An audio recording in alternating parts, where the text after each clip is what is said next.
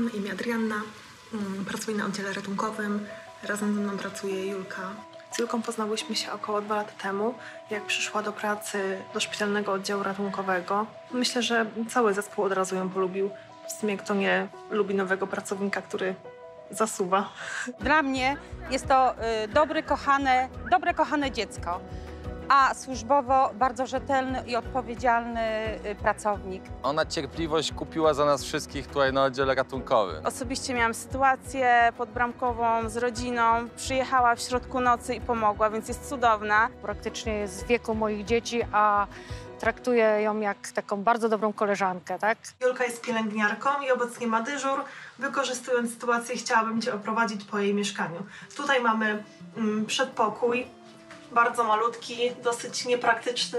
Mieszkanie generalnie całe nie remontowane z 30 lat.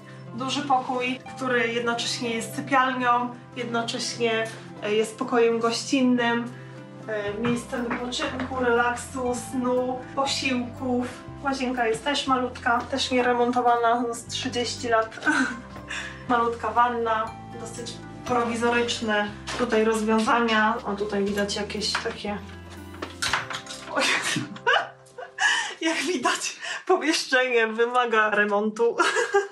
Wszystko się sypie. Dorota, Julka naprawdę nie lubi swojego mieszkania, jest w beznadziejnym stanie. Lepiej się czuje na SORze niż we własnym domu, co jest dosyć nienormalne. Dlatego byłoby super, jakbyście przyjechali i wyremontowali jej chatę.